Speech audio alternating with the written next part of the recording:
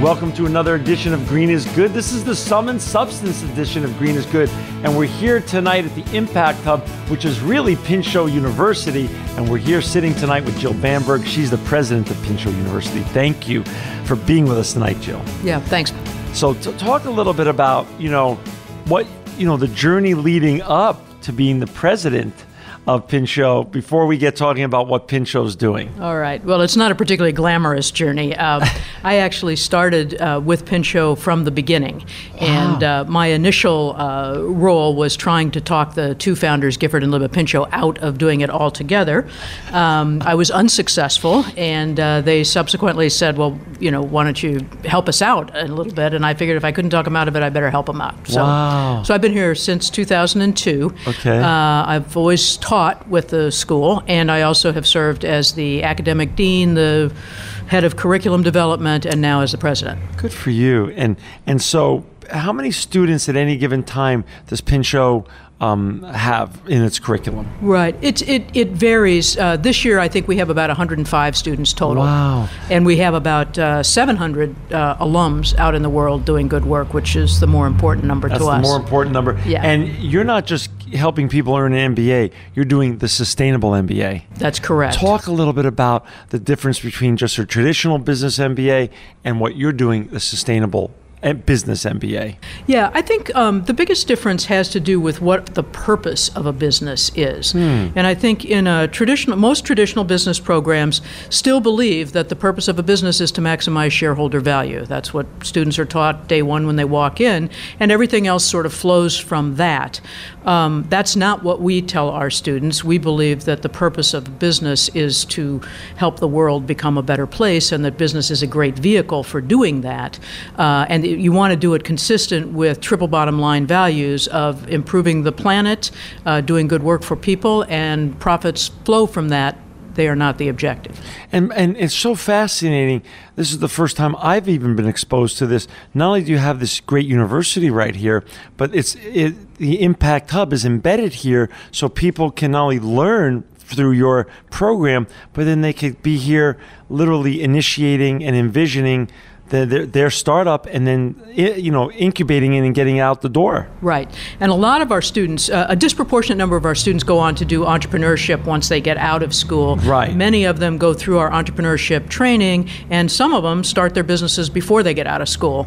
But overall, in 13 years that we've been around, our students have launched over 50 businesses.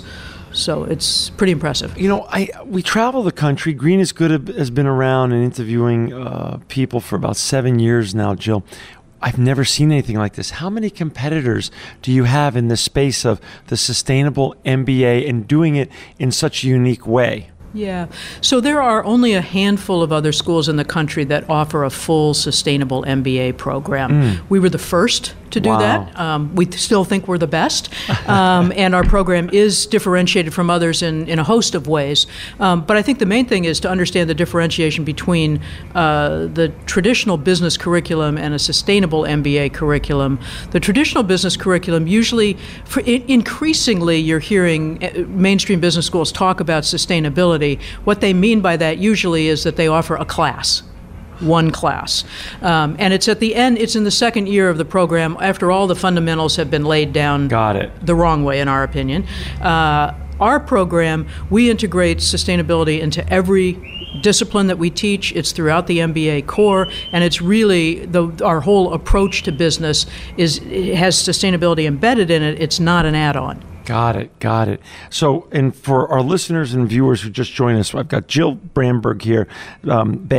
She's the president of Pinchot University. To find Jill and to learn more about Pinchot, please go to www.pinchot, pinchot.edu, pinchot.edu. Talk a little bit about your students now. You have 700 alumni out in the real world, and I'm sure they're all like your sort of children, and they stay connected, and you stay connected, and you are always helping them and watching them rise and do different cool things.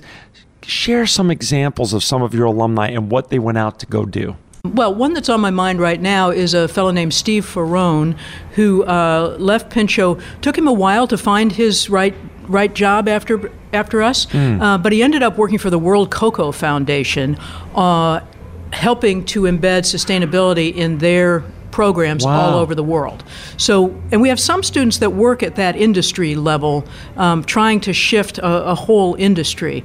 We've got one in the textiles industry, we've got one in electronics, we've got him in the cocoa industry. Other people go out and start new businesses. One that you may have heard about today is the Community Source Capital, which is an organization founded at Pinchot with a collection of Pinchot students who are trying to revolutionize the way in which the local living economy obtains cash to fund its growth. Casey. And they're doing that by creating opportunities for customers to provide investments into the businesses that they want to support. How cool. So we've got, all of those. Another crazy business. Some of these, we think are, we're not so sure. But here's one that I thought was, not a great idea, and it's done fabulously well. This is in Portland, and it's a business called Soup Cycle. And the guy that founded it was first of all, he's a foodie and he's a bicyclist, right? So of course he's going to combine those two interests and create a business delivering soup via bicycle. And of course, the only place in the country that you would think that would work is Portland. Right. He founded the business, 6 or 7 years ago. Since then, there are now a whole bunch of other bicycle delivery-based businesses, including one that I think delivers mattresses. But the main thing is the business has been so successful that he had millions of cups of soup served, and when he was ready to do something different, he ended up selling the business to another Pinchot alum who is now pursuing it down in Portland. And I think one of the things that's great about this is not only what the individual members of our community do, but how they help each other out and are able to bring more people along into their businesses and into the places that they're working. They stay very connected as an alumni group. Very connected. No kidding. Yeah. What is, we're here tonight at your university and at the Impact Hub, and tonight's the launch of Sum and Substance. Right. Talk a little bit about why this is an important night with regards to the launch in Sum and Substance. And one of the co-founders of Sum and Substance, of course, is Maren Keeley, who is another Pinchot alum. She founded Conscious Company magazine. I think they now have 4 issues out on the stand, something like that. Yeah. And it's a gorgeous magazine. Whoever said print is dead has not seen Conscious Company magazine, clearly. This is a project that she worked on in school and that some of our other alums are helping her out with. And Sum and Substance is a program that I think they've created.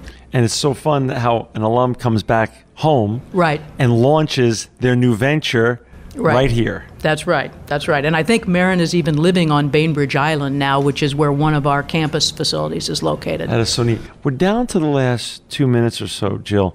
Any final thoughts for the young people that listen or watch our show, not only here in the United States, but around the world, that are interested in becoming the next sustainable ecopreneur, entrepreneur? What's some thoughts about the path they should be following both in high school and college leading up to potentially even coming here? Right. Well, I definitely think they should come here, but I recognize that's an end point, not the beginning. Right. Actually, it's just a point along the way in their path. I think in college, I think they should take whatever is their passion. The world has a need for people with all different skill sets. Sure. I'm particularly excited when people come here with a good technical background, because I think the combination of technical expertise and business acumen means that you're well positioned to solve the world's big problems, which need both of those skills. Engineering, you're saying? Or? Yeah, engineering, any kind of science-based skills.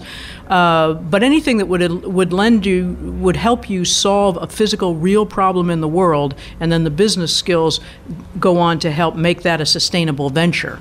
That said, I majored in English. I think it's a great major for people, and I'm a big believer in the value of a liberal arts education. So my advice is get the good basics down in college, and then come see us for your MBA. That is so great. And to come see Jill and all of her colleagues here at Pinchot University, please go to www.pinchot.edu, pinchot.edu. To also learn more about Sum and Substance, please go to www.sum&sub.com. Jill Bamburg, you are making the world a better place and are truly living proof that green is good. Thank you so much for being with us tonight. And thank you. Thank you.